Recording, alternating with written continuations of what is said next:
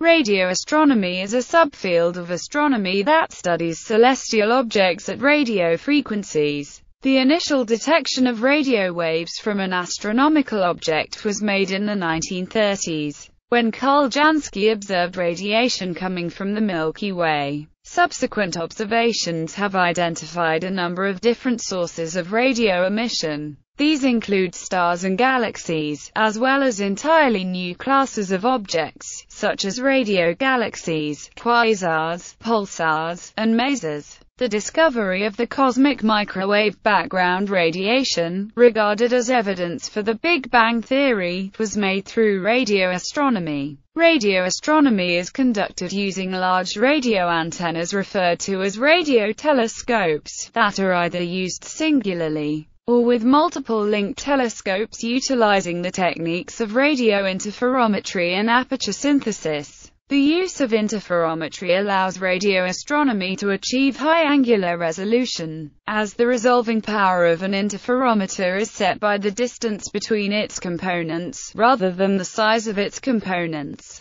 History. Before Jansky observed the Milky Way in the 1930s, physicists speculated that radio waves could be observed from astronomical sources. In the 1860s, James Clerk Maxwell's equations had shown that electromagnetic radiation is associated with electricity and magnetism, and could exist at any wavelength. Several attempts were made to detect radio emission from the Sun, including an experiment by German astrophysicists Johannes Wilsing and Julius Scheiner in 1896 and a centimeter wave radiation apparatus set up by Oliver Lodge between 1897 to 1900. These attempts were unable to detect any emission due to technical limitations of the instruments and the discovery of the radio-reflecting ionosphere in 1902 led physicists to conclude that the layer would bounce any astronomical radio transmission back into space, making them undetectable.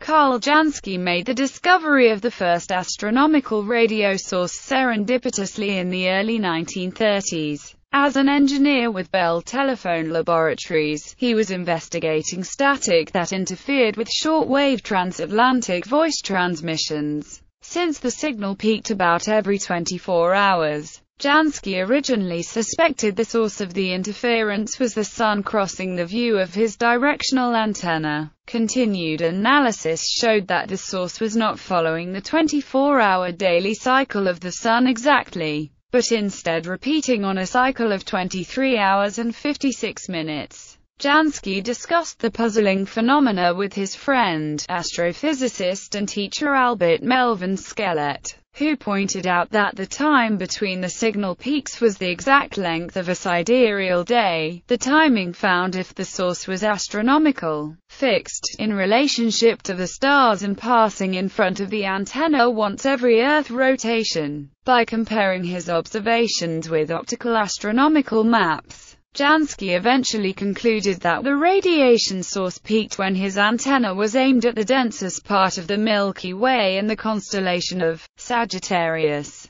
He concluded that since the Sun were not larger emitters of radio noise, the strange radio interference may be generated by interstellar gas and dust in the galaxy. Jansky announced his discovery in 1933. He wanted to investigate the radio waves from the Milky Way in further detail, but Bell Labs reassigned him to another project, so he did no further work in the field of astronomy. His pioneering efforts in the field of radio astronomy have been recognized by the naming of the fundamental unit of flux density, the Jansky, after him. Grote-Reber was inspired by Jansky's work, and built a parabolic radio telescope 9 meters in diameter in his backyard in 1937. He began by repeating Jansky's observations, and then conducted the first sky survey in the radio frequencies. On February 27, 1942, J.S. Hay, a British Army research officer, made the first detection of radio waves emitted by the Sun. At Cambridge University, where ionospheric research had taken place during World War II, J.A. Ratcliffe, along with other members of the telecommunications research establishment that had carried out wartime research into radar, created a radio physics group at the university where radio wave emissions from the Sun were observed and studied. This early research soon branched out into the observation of other celestial radio sources, and interferometry techniques were pioneered to isolate the angular source of the detected emissions. Martin Ryle and Anthony Hewish at the Cavendish Astrophysics Group developed the technique of Earth rotation aperture synthesis. The Radio Astronomy Group in Cambridge went on to found the Mullard Radio Astronomy Observatory near Cambridge in the 1950s. During the late 1960s and early 1970s, as computers became capable of handling the computationally intensive Fourier transform inversions required, they used aperture synthesis to create a 1 mile, and later 5 kilometers, effective aperture using the 1 mile and Ryle telescopes, respectively. They used the Cambridge interferometer to map the radio sky, producing the famous 2C and 3C surveys of radio sources. Techniques. Radio astronomers use different techniques to observe objects in the radio spectrum. Instruments may simply be pointed at an energetic radio source to analyze its emission. 2. Image a region of the sky in more detail. Multiple overlapping scans can be recorded and pieced together in a mosaic image. The type of instrument used depends on the strength of the signal and the amount of detail needed. Observations from the Earth's surface are limited to wavelengths that can pass through the atmosphere. At low frequencies, or long wavelengths, transmission is limited by the ionosphere, which reflects waves with frequencies less than its characteristic plasma frequency. Water vapor interferes with radio astronomy at higher frequencies, which has led to building radio observatories that conduct observations at millimeter wavelengths at very high and dry sites, in order to minimize the water vapor content in the line of sight. Finally, transmitting devices on Earth may cause radio frequency interference. Because of this, many radio observatories are built at remote places. Radio telescopes may need to be extremely large in order to receive signals with high signal-to-noise ratio. Also, since angular resolution is a function of the diameter of the objective, in proportion to the wavelength of the electromagnetic radiation being observed, radio telescopes have to be much larger in comparison to their optical counterparts. For example, a 1-meter diameter optical telescope is 2 million times bigger than the wavelength of light observed, giving it a resolution of roughly 0.3 arc-seconds, whereas a radio telescope dish, many times that size, may, depending on the wavelength observed, only be able to resolve an object the size of the full moon. Radio interferometry. The difficulty in achieving high resolutions with single radio telescopes led to radio interferometry, developed by British radio astronomer Martin Ryle and Australian engineer, radiophysicist, and radio astronomer Joseph Lade Pawsey and Ruby Payne Scott in 1946. Surprisingly, the first use of a radio interferometer for an astronomical observation was carried out by Payne Scott, Pawsey and Lindsay Macready on 26 January 1946 using a single converted radar antenna at 200 MHz near Sydney, Australia. This group used the principle of a sea-cliff interferometer in which the antenna observed the Sun at sunrise with interference arising from the direct radiation from the Sun and the reflected radiation from the sea. With this baseline of almost 200 meters, the authors determined that the solar radiation during the burst phase was much smaller than the solar disk and arose from a region associated with a large sunspot group.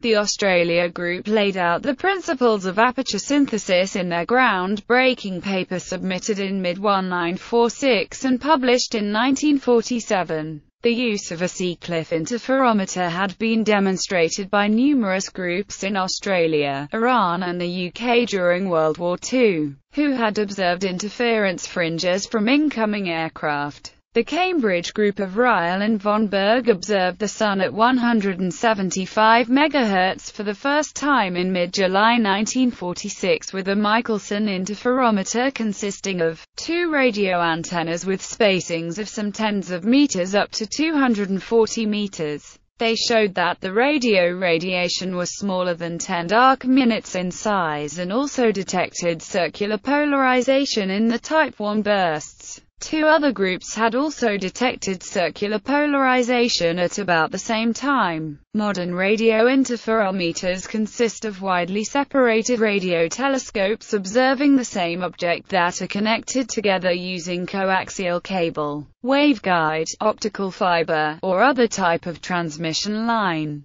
This not only increases the total signal collected, it can also be used in a process called aperture synthesis to vastly increase resolution. This technique works by superposing the signal waves from the different telescopes on the principle that waves that coincide with the same phase will add to each other, while two waves that have opposite phases will cancel each other out.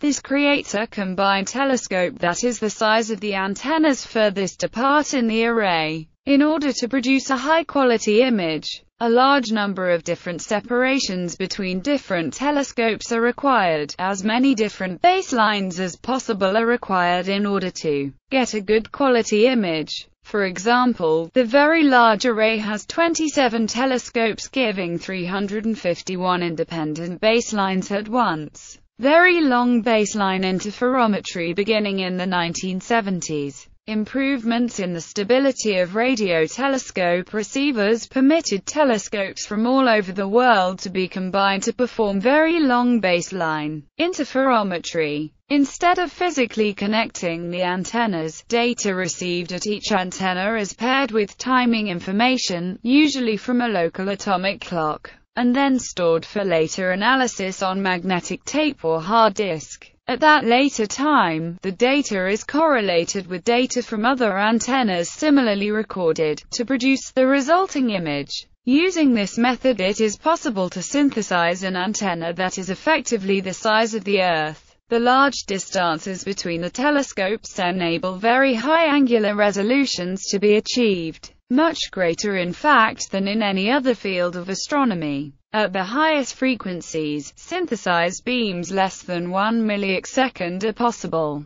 The preeminent VLBI arrays operating today are the Very Long Baseline Array and the European VLBI network. Each array usually operates separately, but occasional projects are observed together producing increased sensitivity. This is referred to as global VLBI. There are also VLBI networks operating in Australia and New Zealand called the LBA, and arrays in Japan, China and South Korea which observe together to form the East Asian VLBI network. Since its inception, recording data onto hard media was the only way to bring the data recorded at each telescope together for later correlation. However, the availability today of worldwide, high-bandwidth networks makes it possible to do VLBI in real time. This technique was originally pioneered in Japan, and more recently adopted in Australia and in Europe by the EVN, who perform an increasing number of scientific VLBI projects per year.